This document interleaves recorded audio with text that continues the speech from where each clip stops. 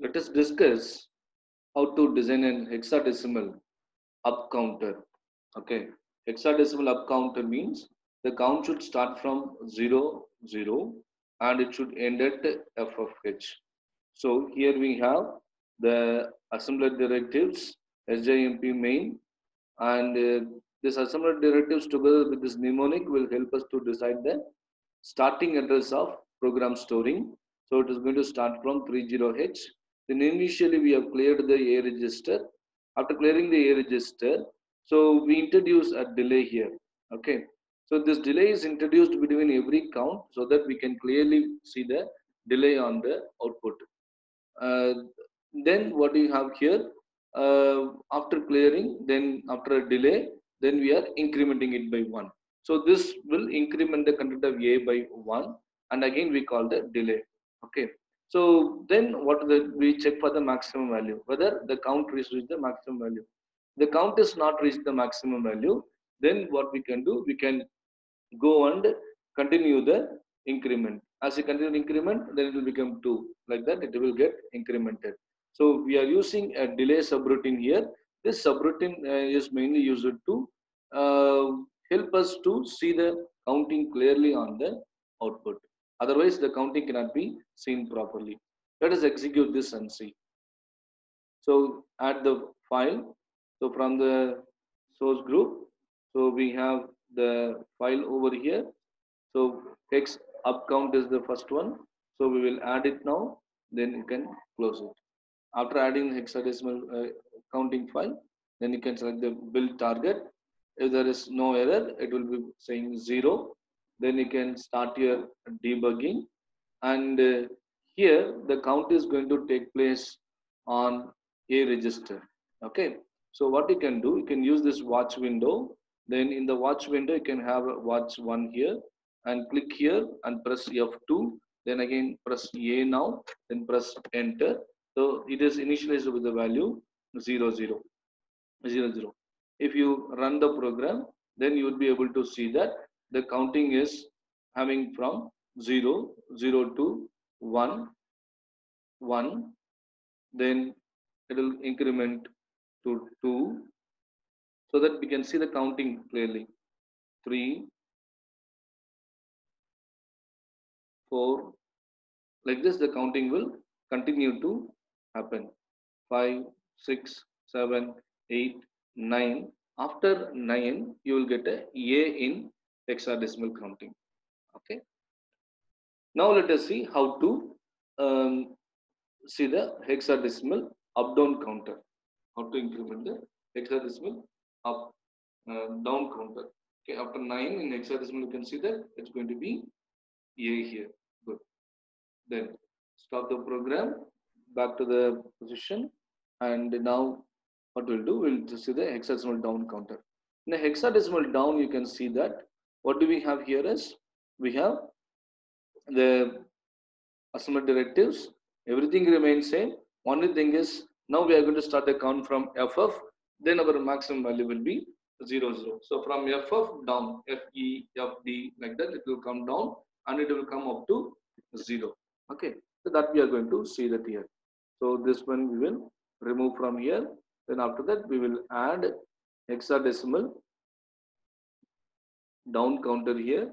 So ASM source and the down program we are uploading it here. Then add it and close it. Then you can right click and build the target. Then there's no error. Then go to debug. So in the debug, already we have used A in the watch window, so it will be there. So now if you run the program, the count will start from FF. Okay. Then FF, it will go to FE, then FD, and so on. It will go up to 00H. Then what we can do is, then we can see the BCD up counter. In a BCD up counter, the delay subroutine remains same.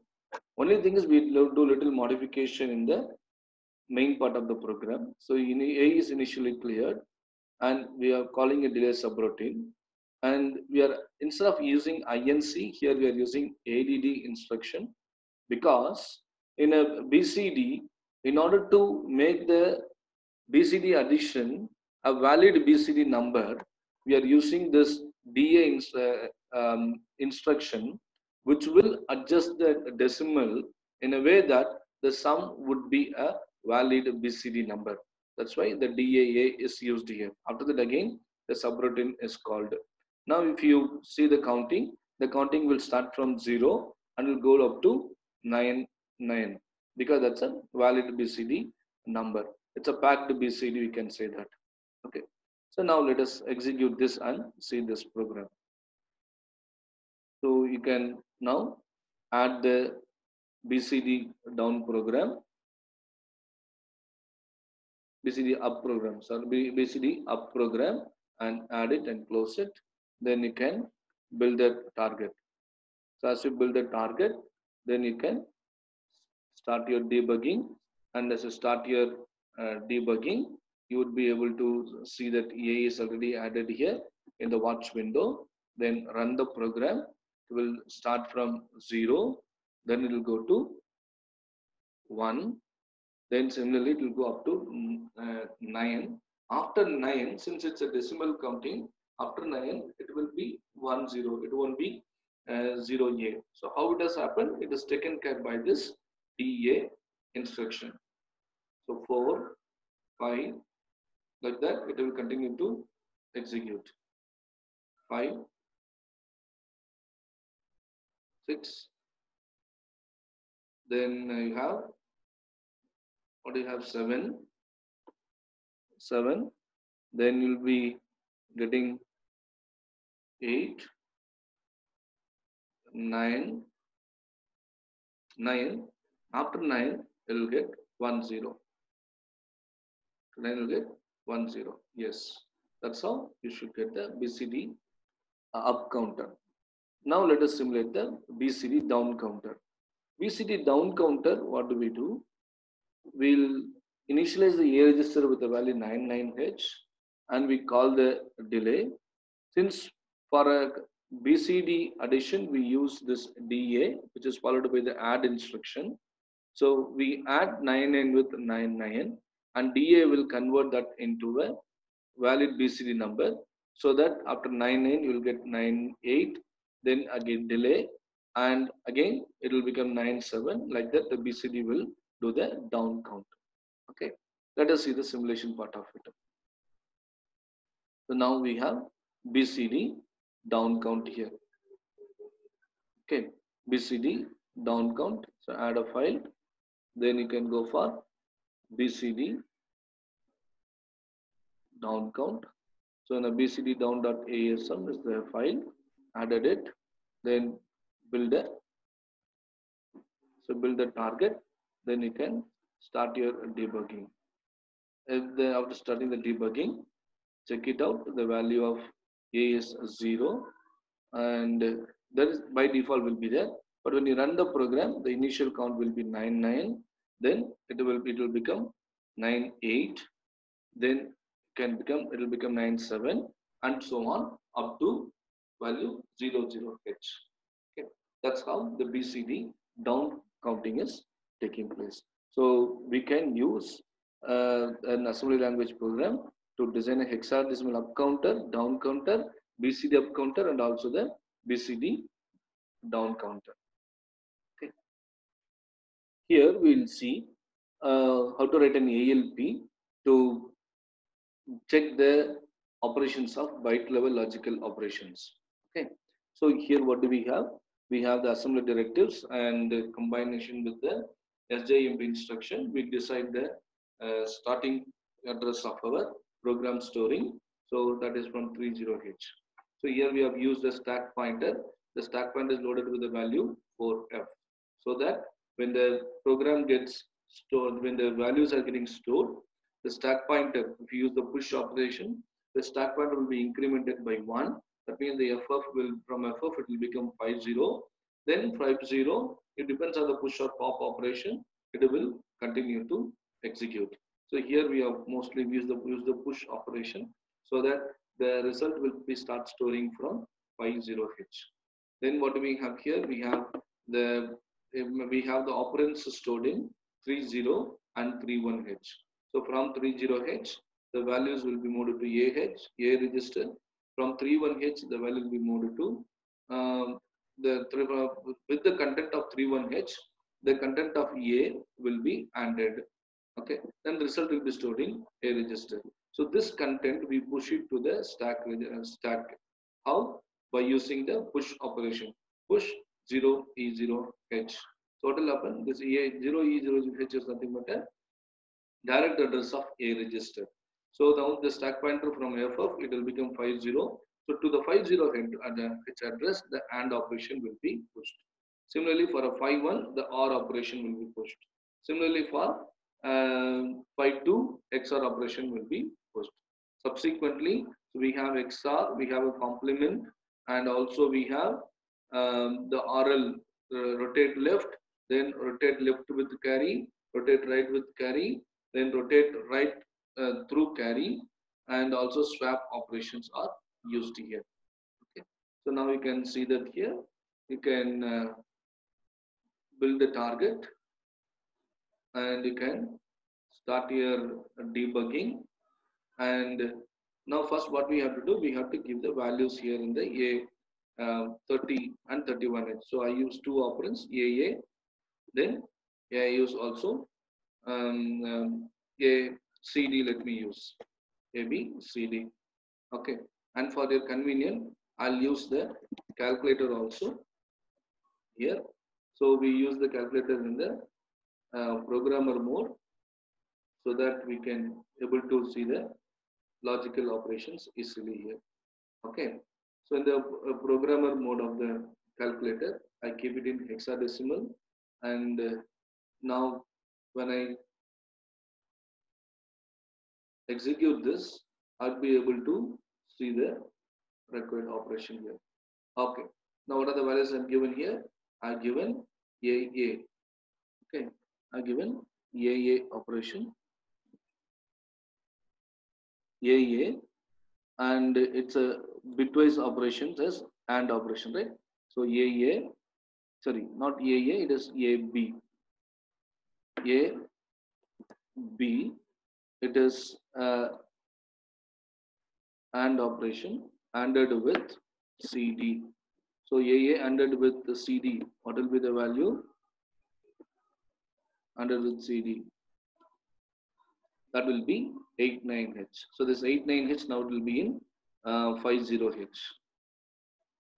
You can run the program and you can see that here you have, okay, 89H having the value.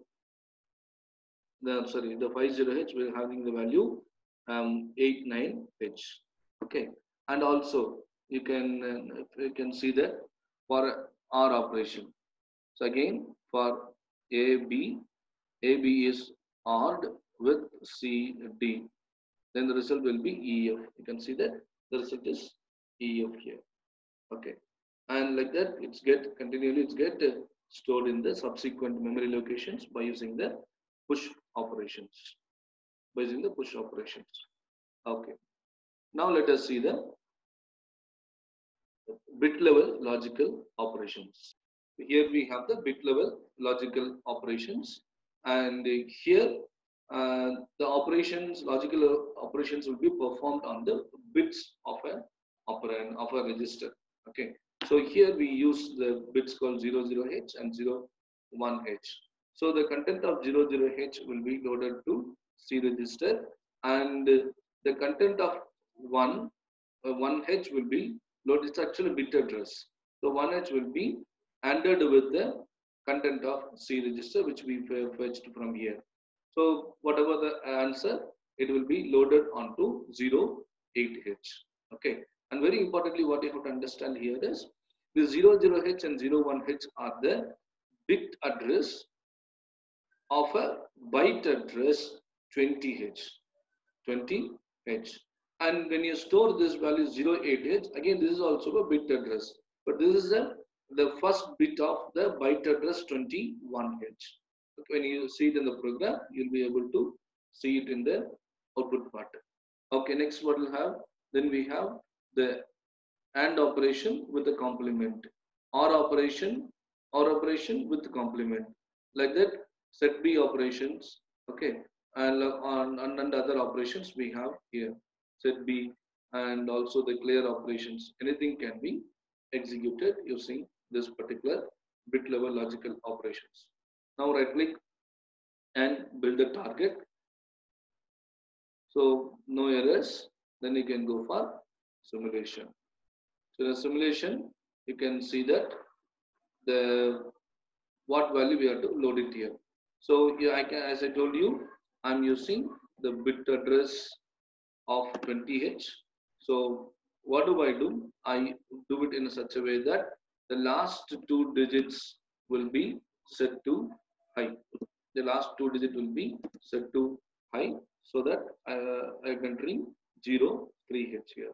Okay. So last two digit means now when I run this program, so this is for 20, this is for 21. Got it.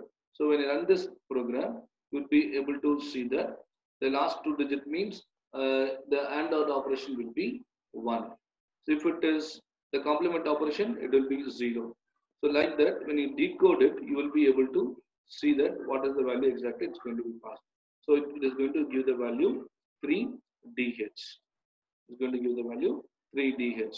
So this 3DH, if you decode it, it will be 0011, then 1101 will be there. Okay. So that indicates that each and every bit, it indicates the result of an operation. Okay. Okay. Thanks for watching.